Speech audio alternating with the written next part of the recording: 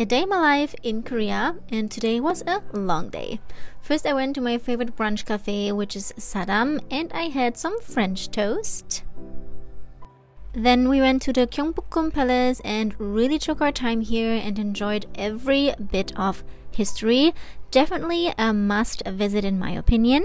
If you can, wear a hanbok. Then a quick stop at Osulok and I grabbed some items. I can't miss this opportunity. Then we went to take some pictures at the photo booth. It was my friend's first time, so it was actually quite funny. I think he enjoyed it a little bit too much. And then we went to the Bukchon village and had a stroll around the local stores. They had such cute stores and items everywhere. And I got myself some earrings, but you can do a lot of shopping here.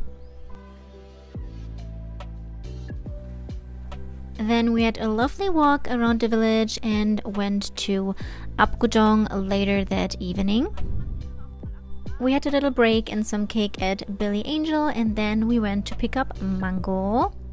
She just got a haircut and a spa, and she looked absolutely freaking cute. Please just look at her. She was so excited. It was so cute. And then we just went home.